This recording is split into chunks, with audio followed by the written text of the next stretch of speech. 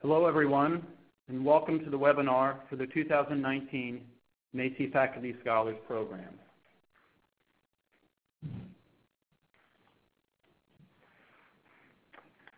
I'm Peter Goodwin, Chief Operating Officer and Treasurer at the Josiah Macy Jr. Foundation in New York City. The purpose of today's web conference is to provide you an opportunity to hear from the principals involved with the Macy Faculty Scholars Program. Today we will share with you our vision for the program and some of the program's highlights. In addition, we'll spend a few moments on the application and selection process for the 2019 program. Our agenda today is two parts. First, we'll have a brief presentation that will then be followed by a question and answer period. And at the end of this question and answer period, we'll spend a final minute on some details you'll need to know in order to submit an online application to the program.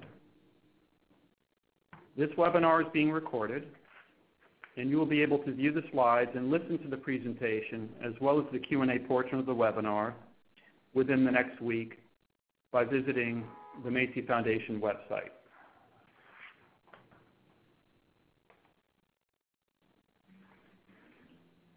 For any questions you have during today's presentation, please use the chat function on your screen. We will answer as many questions as we can at the end of the prepared remarks. And if during this webinar you need technical assistance, please contact ReadyTalk at 800-843-9166. And for the presentation, I would now turn it over to the Macy Foundation President, Dr. Holly Humphrey. Holly? Hi, everybody. It's a pleasure to be interacting with all of you via this webinar. And I'm really excited and thrilled to be talking about the Macy Faculty Scholars Program. This program is in place really to recognize, develop, and nurture the careers of education innovators in your local institutions, because we see you as the future leaders of medicine and nursing education. So our aim is to select mid-career faculty who have shown great promise and provide you with protected time, mentoring, and a national network of like-minded educators. We want our scholars to be able to create educational change at your local institution and then become part of a national cohort of leaders and innovators in health professions education. This is really a career development award. We want candidates who will have the maximum impact at this point in their career and the greatest possibility and potential for future impact at their local institution, as well as nationally and possibly internationally.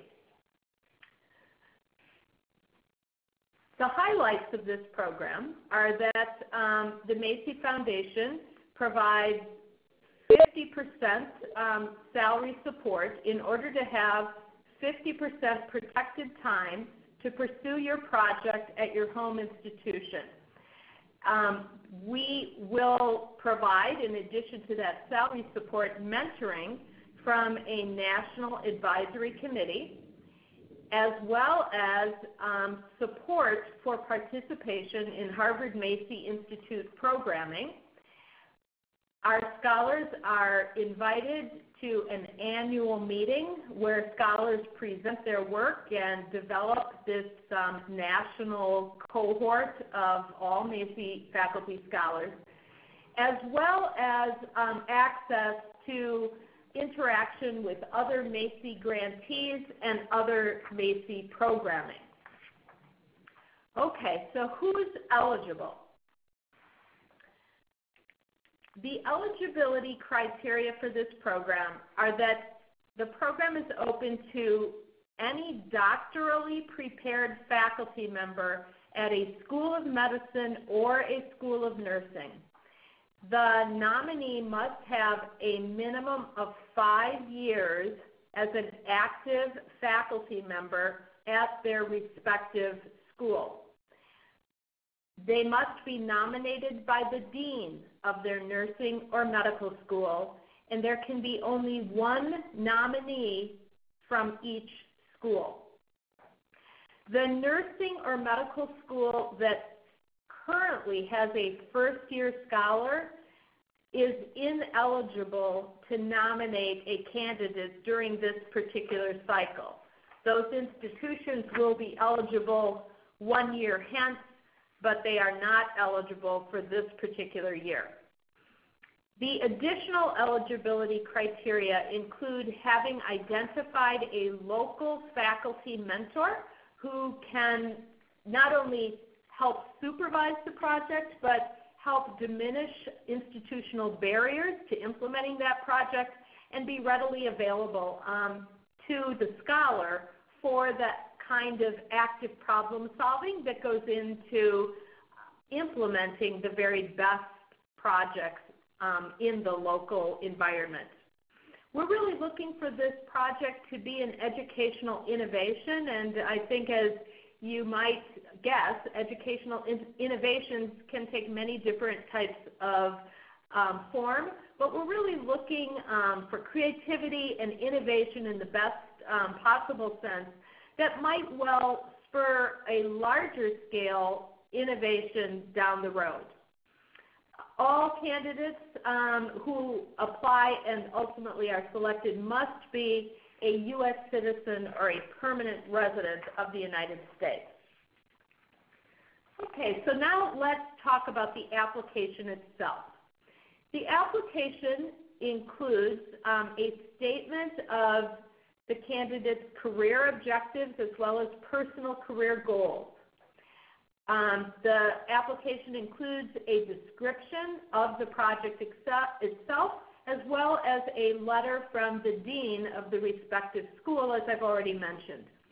In addition, we'd like to have a letter from the mentor who will be supervising the scholar as well as the project. We'd also like a letter from the chair of the department in which the faculty member holds their primary faculty appointment. And then an additional letter from 1 to 2 other senior faculty members who may have worked with the proposed scholar or have some other kind of teaching or mentoring relationship with the Macy faculty scholar. We also need an updated CV, both of the candidate and of the mentor. Okay, once we have all that important information, then how will we proceed in making a selection? We're going to basically be using criteria that demonstrate, first of all, evidence of a strong commitment to a career in health professions education. We're also looking for promise as an educator and as a leader. We're looking for evidence of innovation and creativity previously in one's career. That obviously does not mean that the scholar has won, top prizes in innovation, but that there's evidence by the quality of the ideas presented that they're an innovator and that there's creativity. So don't feel discouraged if you haven't won a top prize, or even if you feel like you haven't had that one brilliant idea, because most of us haven't. But usually there are elements of your experience that might well lend themselves to application in a new arena or a new area or with a new methodology that might demonstrate innovation and creativity.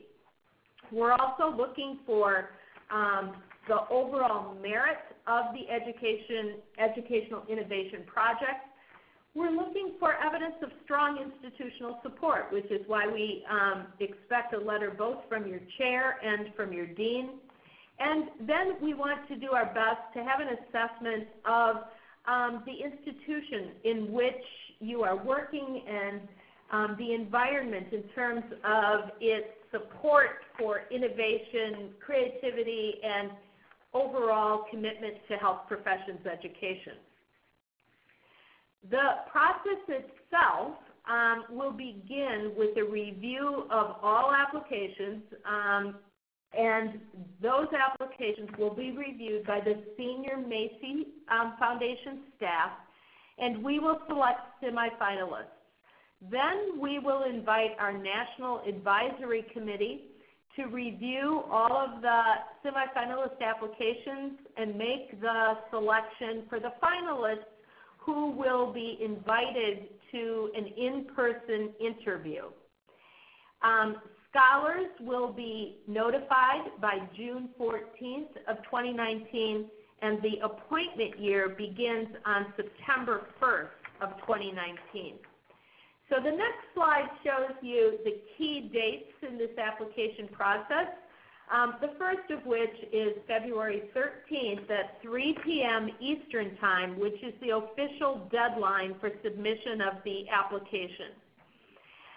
On April 25th, each completed applicant will receive notification of their application status, specifically whether or not they've been selected as one of the finalists. The finalist interviews will take place on June 10th and 11th of 2019, and the scholars and schools will be notified by June 14th of 2019. And as I already mentioned, the appointment year begins on September 1st. At this point, I'd like to turn it back to my colleague, Peter Goodwin, and then we'll be ready to take your questions. Thank you, Holly.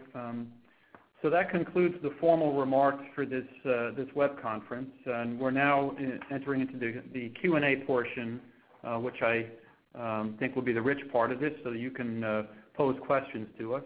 As I mentioned earlier, please use the chat function on your screen to submit a question, and we will do our best to answer as many of them as possible. And as I'm looking at the chat screen now, I can see we have a number of people that are doing that. So let me go to the screen and read the questions out loud so you can hear them, and Holly as well, and we will answer them.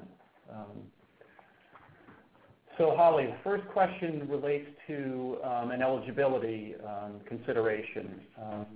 The brochure, and you spoke about being 5 years as a faculty member. Could you clarify whether that 5 years has to be at the same institution, or does it just have to be 5 years as a faculty member, potentially at multiple institutions? Yes, we are very particular about 5 years as a faculty member, but it does not all have to be at a single institution. So if you have had experience as a faculty member at multiple institutions and it totals 5 years, that makes you an eligible candidate. Thank you. The next question, also related to eligibility, is from an interested applicant who mentions that they have a nursing program within their College of Health and Human Services. And it sounds like they don't have a distinct College of Nursing. Are they eligible to apply? If you have a nursing program within a bigger, broader institution, you are definitely eligible to apply, but just a reminder that the institution can only nominate one candidate. So in some institutions, there are multiple candidates within an institution, and then it's up to the dean to have a process in place to make the selection of which candidate they're going to nominate. But you certainly would be eligible as a member of a nursing program within a health professions institution. Next question. Can a candidate who was a finalist last year be nominated again this year? Absolutely, yes. In fact, over the years since we began this program, we have seen not only a number of reapplicants, but we have noted that a number of those individuals who have ultimately been selected as Macy faculty scholars have in fact applied more than once.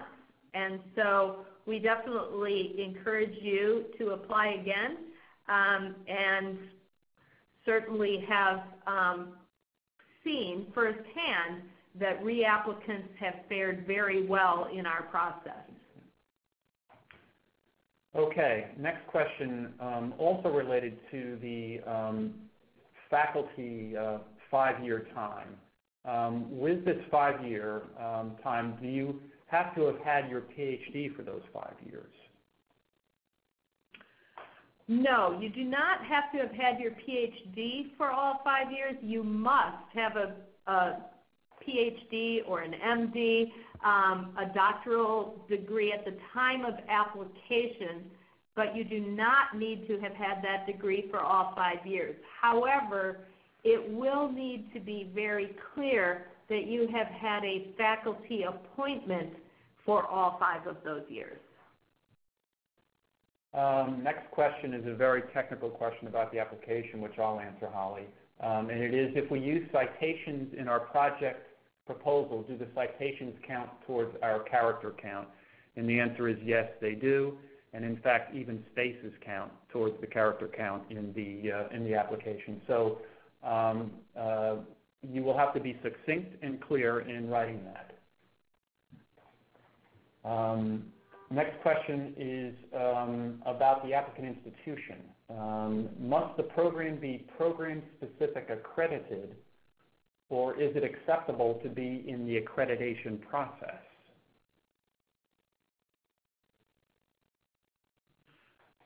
That's a good question.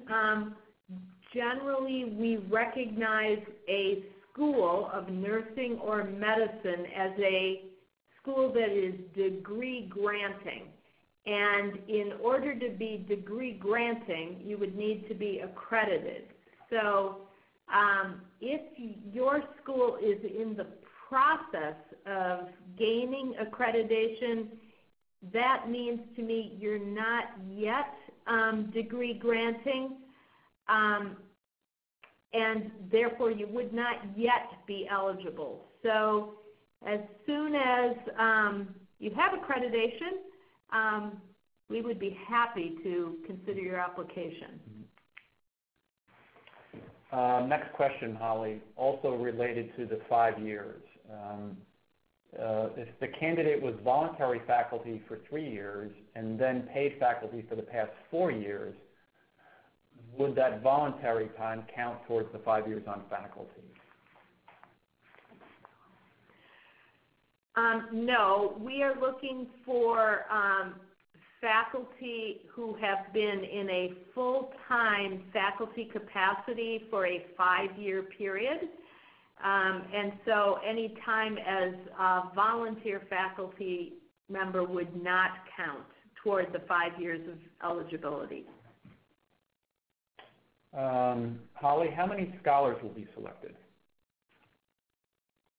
We will be planning to select 5 scholars, and in fact, we have done that in each of our preceding years except for one, when 6 were selected, but 5 is what we're aiming for. Regarding the interviews that will take place in June in New York City, do the applicants' mentors attend this interview? No, the applicant mentors do not attend the interview. However, if selected, we do have opportunities down the road where the mentors are invited to join the scholars when they are presenting their work, but they do not attend the interviews. The next question, also related to finalists, is how many finalists are selected each year? And I'll take that one. We have ranged anywhere from 10 to up to 13 finalists. There is no hard and fast rule. The only rule is that we're targeting to get to 5 scholars. Many times it's a function of the quality of the semifinalist applications, and in the opinion of the National Advisory Committee and the senior staff of the foundation as to whether or not the number are so outstanding and so large that we want to bring in something on the order of 12 to 13 as opposed to 10 to the 11. So it's a range, but it would be probably a minimum of 10 and a maximum of 13 that we would consider. And as I said, it depends on each year on the pool of applicants and the semifinalist applications. Next question, Holly, is about the dean's letter. And that specifically, does the letter need to come from the dean, or could it come from the associate dean for medical education? Well, our criteria are that the letter comes from the dean, but it's not uncommon, in my experience, for the associate dean to actually draft the letter and for the letter to be co-signed perhaps by both individuals. So that would be an acceptable way, but we want to see support at the very highest level of the institution, which is why we ask for the letter of support from the dean. And if you feel like that your dean doesn't know you, that would not be uncommon. And we'd like the dean to get to know you, even through this application process.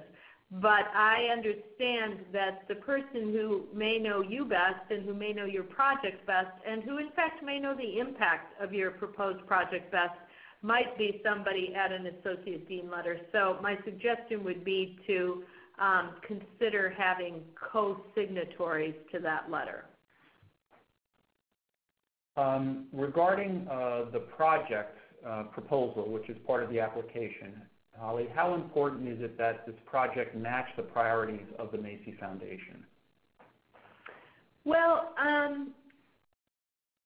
I would say strategically for you as an applicant, it is important to pay attention to the Macy Foundation's mission and our priority areas. However, I also just want to tell you that I personally am always excited by a great idea or a great innovation. I would just say that's probably a little riskier for you to go out on a limb in an area that has not been one of our traditional priority areas. So you can definitely go for it, but it is probably a little bit more of a risk to be going into an area that we have not identified as a priority. Regarding the mentor for the applicant and ultimately the scholar, is it allowable to have co-mentors, for example, two, rather than just one mentor?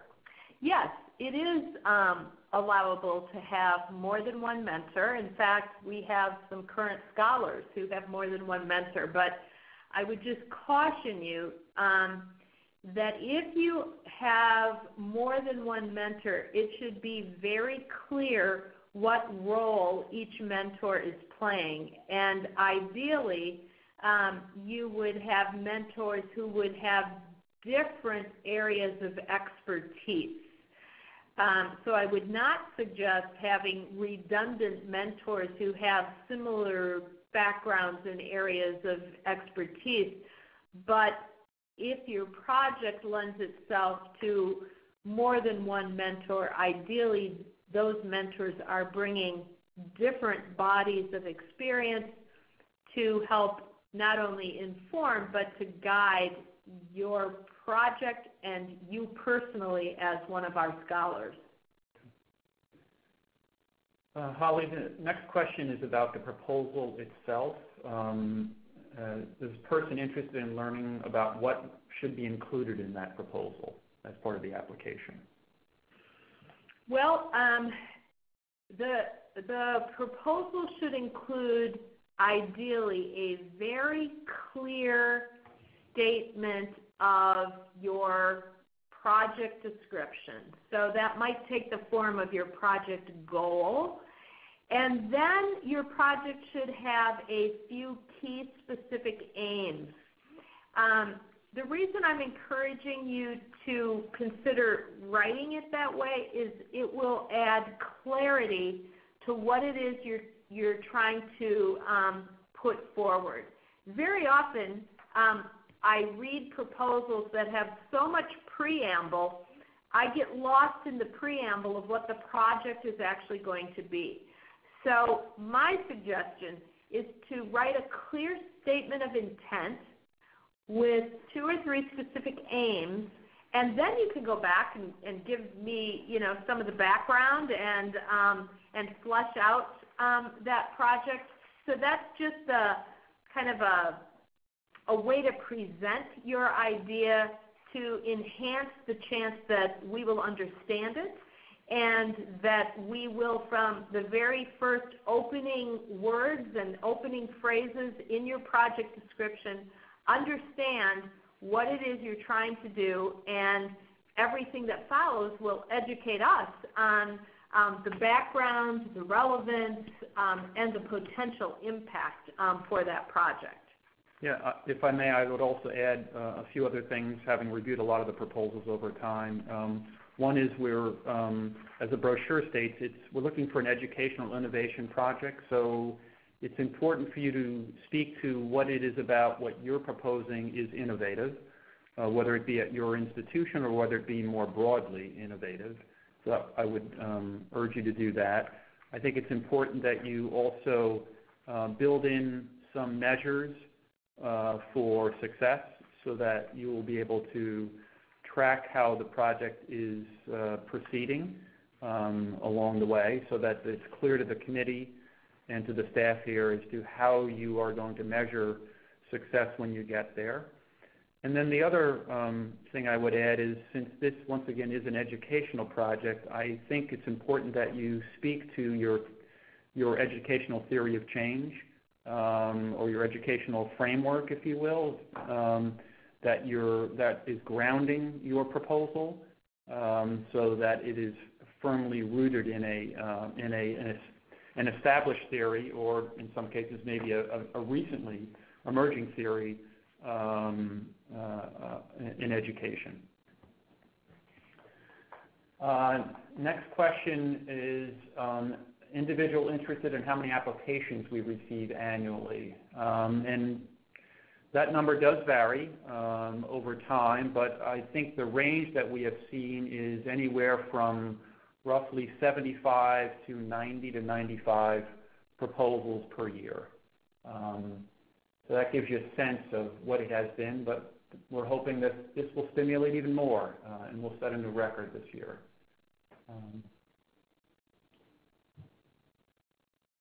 Let's see, this next question is about the faculty mentor. Does the local faculty mentor for the applicant and the scholar need to be a senior faculty in the same school? No, not necessarily. In general, the mentors are more senior, mainly because they are more experienced and they have a body of experience and expertise that will lend itself well to your project. But they certainly do not need to be the most senior person in the field. They need to be the person who's really most accessible to you to develop your project and to implement your project. So definitely not the most senior, and definitely not from, I'm not quite sure what you mean by the same school, but what we have seen in terms of some successful applications have been mentors that actually may be in related fields. So I could imagine that there's a mentor in a different school that may help inform your project. So you still need to have the letter of support from the dean of your school, but it's possible that one of your mentors could come from a different school for the reason that I said. It should be really clear why there's a mentor coming from some other area, but that's not uncommon, and sometimes it's actually an asset because other fields can inform medicine and nursing in ways that enrich our understanding of a given area. So I certainly would encourage you to have a mentor in another school if that makes sense for your project. Okay. Next question is getting at the credentials, I guess, of the applicant, and that is whether or not an applicant who has more of a senior rank would be considered more competitive. So would an associate professor be more competitive than an assistant professor, as an example? Yes, so as we've already emphasized during this call and through our application materials, we do require 5 years of experience as a faculty member. But whether your rank is assistant professor or associate professor is not as important to us because institutions vary sometimes fairly considerably in terms of when someone might achieve a different professorial rank.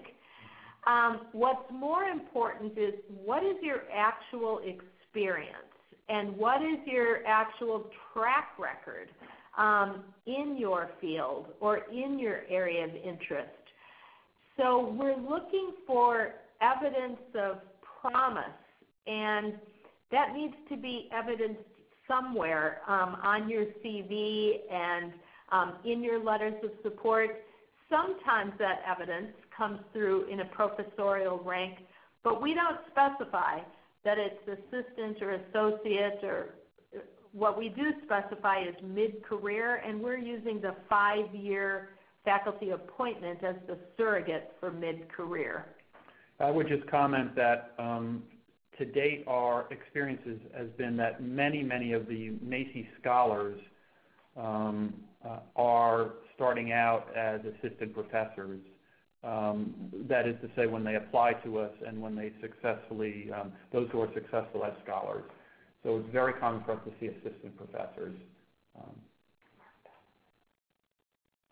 The next question is about just clarifying the number of nominations that can be put forth. And I'll just answer that by saying and repeat what is also in the brochure, and Holly mentioned that you can nominate only one from a school of medicine and from a school of nursing.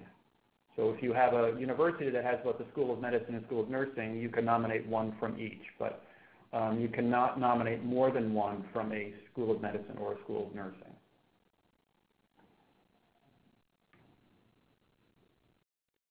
So next question is about the projects, the Educational Innovation Project, which is part of the application. The question is, can this be broadly defined, that is to say the innovation, or is this course development specific project? Yeah, that's a really important question. Your project can be as broad or as narrow as you wish. However, my advice to you is that in general, the projects that lend themselves best for a description for this 2 years of support tends to be a pretty focused project. And it's, I think, more difficult to make a real big picture project successful in a 2-year time frame. So you may want to think about your particular project in a bigger context. That's always, I think, important and exciting to do. But place that specific project in the bigger context by talking about how will your project have an impact down the road. And it's not uncommon for a project that's part of your proposal to either follow work that you've already done through some pilot programming or some curricular innovations that you've already done, and this project becomes a follow-up to work that you've already done. Sometimes it's the case that this project is the first step. This project is the pilot project, or this project has a pilot project phase. Irrespective of where your project fits in on that spectrum, it is a good idea to tell us how that project fits into a bigger picture. So perhaps go ahead and tell us what you would do as a follow-up to this project, depending upon, what results you get or what impact you see. Sometimes it's hard to know what that's going to look like until you've actually done it, because you learn so many things along the way. But the bottom line of what I'm saying is, don't go so broad with your project that it becomes impossible for our committee to find the tangible element of what you're actually trying to describe to us. So make sure there is a focus, but we'd love to hear how your focus fits into some bigger picture. Okay, the next question, which I'll take, Holly, is, may the funds be used for project costs, or are they limited to paying the salary and fringe? So the Macy Faculty Scholar Award is really, as Holly said, a career development award. It is intended to provide protected time for the scholar, for them to not only implement the project, but also for professional development as well. We provide up to $100,000 for that protected time. We also will include fringe benefits on top of that. And then there is a small amount of incidental money that's set aside for the scholar's travel and professional development. So there is no project money built into the Scholar Award. We look to the institution of the scholar to commit to supporting them in many different ways. It's not just their professional development locally and their promotion in the institution as a leader, but also if there are some other project-related costs that we would expect the institution to bring that to the table as a form of matching support. Next question, Holly, is an individual who has a situation where the school does not have department chairs, only a dean. And so the question is, do you need another letter from someone else, or will one letter from the dean suffice?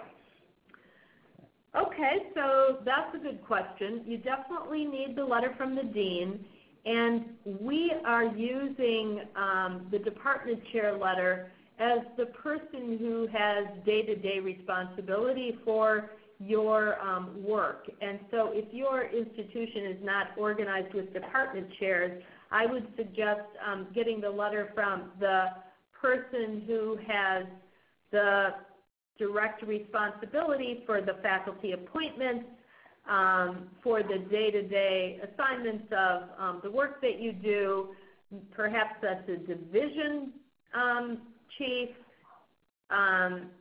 but my guess is there would be somebody between you, a mid-career faculty member, and a dean. And that will vary by institution. Most commonly, that will be a division director and a department chair. So it's fine. If you don't have a department chair, it's fine to use one of those other surrogates, but it should be clear that this person has a responsibility for overseeing all of the faculty who would be appointed in the area in which you are doing your work. Okay, here's a question about the interview, and the party is interested in knowing how important that is to the final decision, and could it be done virtually, or is it a personal interview?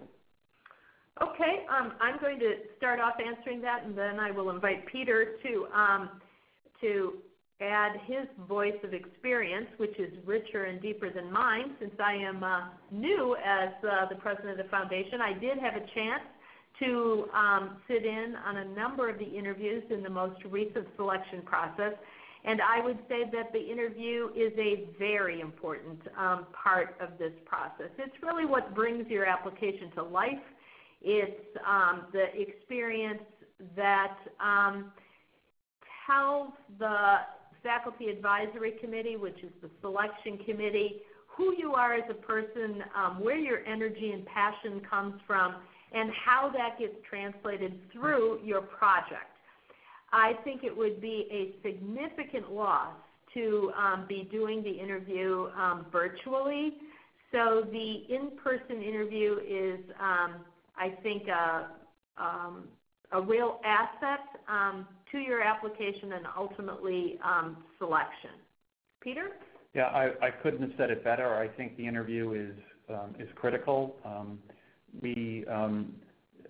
When you've reached that point of the application process, you are at sort of the very top, in our opinion, of the pool of applicants. But it is still a competition, and we are entertaining, more than twice the number of positions or scholars that we could actually select. So it is very critical that that the applicant come prepared to not only present themselves, but to engage in a conversation for up to an hour with the advisory committee and the senior Macy staff that are there. So it is crucial, and it cannot be done virtually. It is that important that it needs to be done in person, which is one of the reasons why we are, having a webinar in December and giving you dates so that and informing you along the way so that you as applicants will be able to set aside this time and join us in New York if you are selected to be a finalist. So Holly, next question has to do with from a nursing school. There are not many senior ranked faculty in the nursing department at this person's facility. Would it be appropriate to have a senior ranking faculty member from another department serve as mentor? Yes, that is absolutely acceptable. And as I mentioned earlier,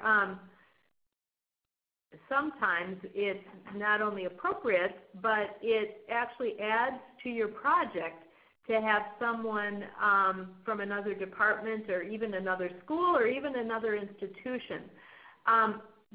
The most important thing about that mentor letter, or if you have more than one mentor, as again we've already commented on, the most important thing is that that mentor has a body of experience and expertise that will be valuable to you and to your project. And then the other really important ingredient is that this mentor is available and accessible to you. And that is sometimes hard for us as a selection committee to determine from your application and from the letter of support, but we're going to do our best to try to be reading between the lines about that mentor's availability, accessibility. Sometimes it comes through those letters how experienced they are as a mentor, how many other people or projects have they mentored, or how much interaction have they had with you in other domains. Have they been a colleague of yours on institutional committees, or have you worked on other projects together? How do they know you, and in what capacity have you worked together? So those things are far more important than which particular department or which particular school or even which particular institution they're a part of. Okay, great. Next question is from a potential applicant who wants to know whether or not they have to have all the technical skills required to conduct a project, or can the applicant partner with experts from other institutes or departments as part of a team approach? Yeah. We love teamwork, we love collaboration, and we do not expect any of our Macy faculty scholars to be so multi-talented that they would have all the skills.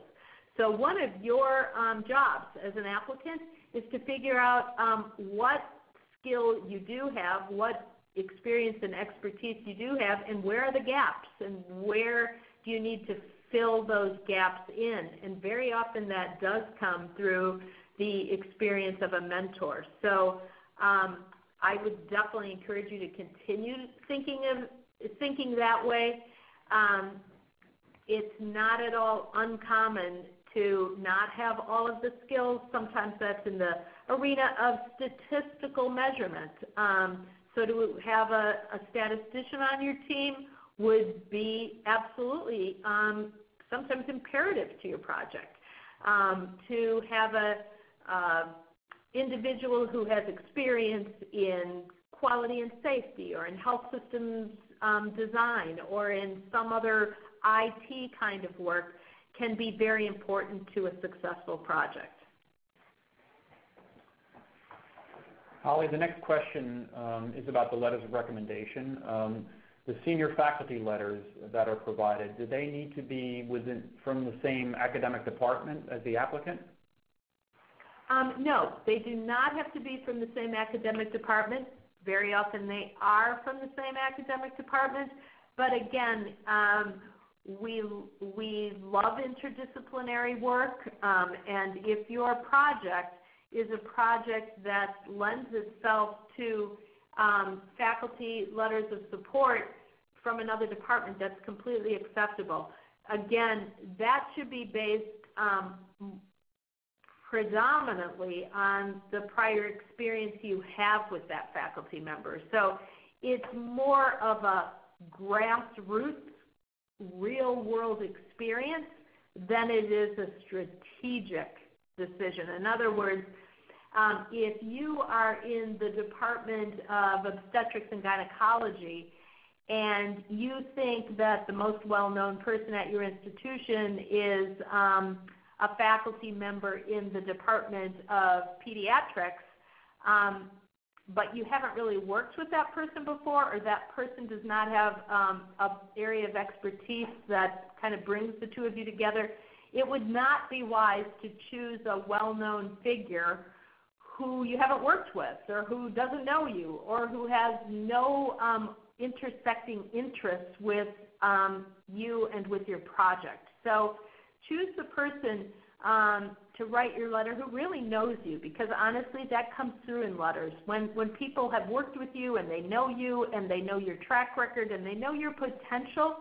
that's the person you want as your letter writer, because that will come through in what they say about you.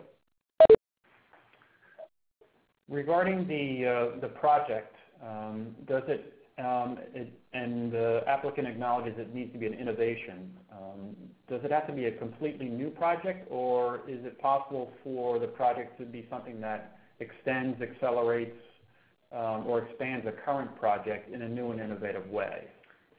Absolutely. It can be a project that expands on work that you've already done before, and as you already said, in a new and innovative way. That's not a requirement, but it's completely okay for this to be phase 2 of work that you've done before. So it can be either a brand new area that you've never engaged in before, but you've done other work in related areas, or it can be, as you said, a continuation of work that you've already done, but you're taking it in a new direction and doing it in an innovative way. Here's a question from someone who would like to get some examples of what fellows or scholars in recent years have worked on for their projects. And what I would recommend you do is to visit our website and go to the Macy Faculty Scholars tab on the website, and you can actually view all of the Foundation Scholars and the projects that they're working on. Next question related to eligibility is for clarification that a DNP is an eligible degree. Yes. Okay. Holly, is there a focus on undergraduate educational projects, or is graduate educational project acceptable? Oh, not only acceptable, but definitely embraced. So we, of course, support undergraduate medical and nursing education, but we're very interested to receive proposals that might involve residents or graduate trainees. And regarding the proposed project, does the number of learners that will be impacted by it affect the competitiveness of the project and therefore the candidate? That's a good question. Technically, no. In other words, if you are proposing a brand new idea that's never been done before at your institution, and you're going to start off with a group of learners that numbers, let's say, 10 or 20 or 30 people, that is not something that would make the project unworthy. However, your job in your project proposal is to tell us how you will ultimately expand that project. If what you learn by implementing the project with a small group of learners, how will that project ultimately be disseminated to a larger group of learners or to an entire class of learners if it's an undergraduate focused project, or to an entire residency program? And then over time, is there potential for this project to ultimately go institution-wide, or is it the kind of project that might ultimately go nationwide? I mean, those are obviously big dreams, but certainly don't think about needing to start off at the whole institution level or the whole department level or the whole class level. You can definitely start with a smaller cohort, but we would like to see the possibility of your great idea ultimately moving beyond that small cohort, but you don't have to do that within the time frame of your project proposal. But tell us your vision. Tell us where it could go if it works out successfully. Regarding the innovation project, would we consider one that is an educational research project, or should the project be more of an innovative program? I think the answer is yes, that we would. And in fact, once again, if you were to go to our website and look at some of the scholars and their projects, you will see that there are several of them who proposed and are implementing and have implemented education research projects as part of their work as a Macy Scholar. I agree with that.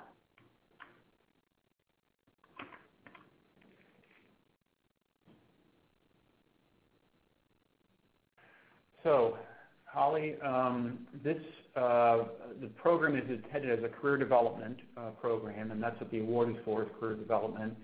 How does the foundation target the right level of experience in determining career development? What's our thinking there? Well, the right level of experience, the surrogate marker for that is really the 5 years experience on the faculty.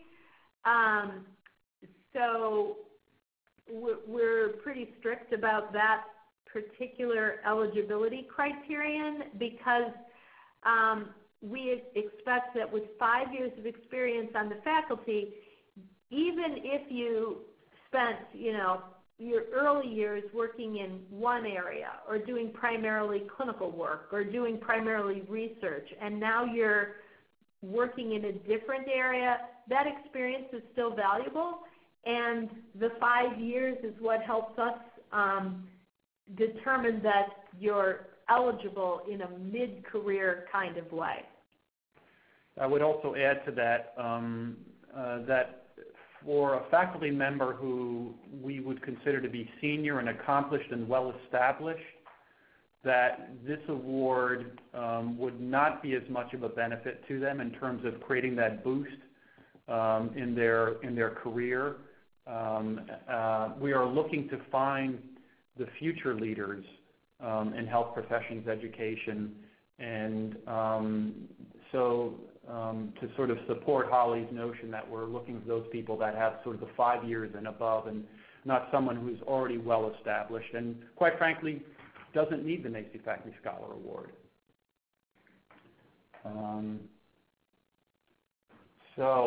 We have time for one last question before we approach the wrap-up. And let me just go through the list here. We have more questions than we can answer.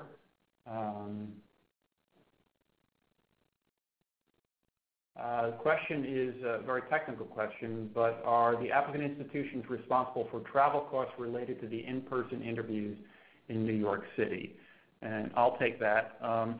No. If you are invited to join us in New York City for the interview, the Macy Foundation will pay all of your reasonable travel and lodging expenses while you come here to New York to meet with the advisory committee and the senior staff of the Macy Foundation. So we are bumping up against the hour, and I'd like to just make a few final wrap-up comments and then ask Holly if she has any final remarks before we end this web conference. We are utilizing an online application for this program, and if you have not already done so, you should go to our website under the Macy Faculty Scholars section. You can register there. There is a tab, and you can click on a tab that says Apply, and that will take you to the application, and you can then register. Your email address and a unique password that you create will be your identifier, and it will allow you to start the application. And during the application process, you may save and return to the application as often as you like prior to submitting it to the foundation. You will also need to get the tax identification number for your school as part of this registration process, so that may be hard for you to obtain, in a quick and easy way. So think about that and see if you can start finding out where you can obtain that. And if you have questions during the application process, you may email us at info@macyfoundation.org. But before you email us, we encourage you to view the frequently asked questions that are posted on our website under the Macy Scholars tab. Since the program was announced, we have had a number of questions from people who have called us or emailed us. We've posted some of those questions with answers, and we think these will be most helpful to you as you consider the application. And we'll continue to update the frequently asked questions throughout the open application period, which ends on February the 13th. I would also say that we were not able to get to all the questions that came in through the chat room. We are sorry for that. We're pleased that there was such interest and so many questions, but we could not get to them. But if you email us at the info@macyfoundation.org address, we will get back to you and answer your question. And then lastly, as a reminder, we will by next week have both the audio portion and the slides from this session available to view on our website. Holly, do you have anything to say as we sign off? I want to thank you for participating in this webinar today, and I look forward to meeting many of you virtually through your application to this program, and especially look forward to meeting the finalists and ultimately the scholars. So good luck to each of you, and I hope that you will have some wonderful opportunities in your own institutions to implement your ideas, whether or not they make their way to our application, but I certainly hope they do. Thank you.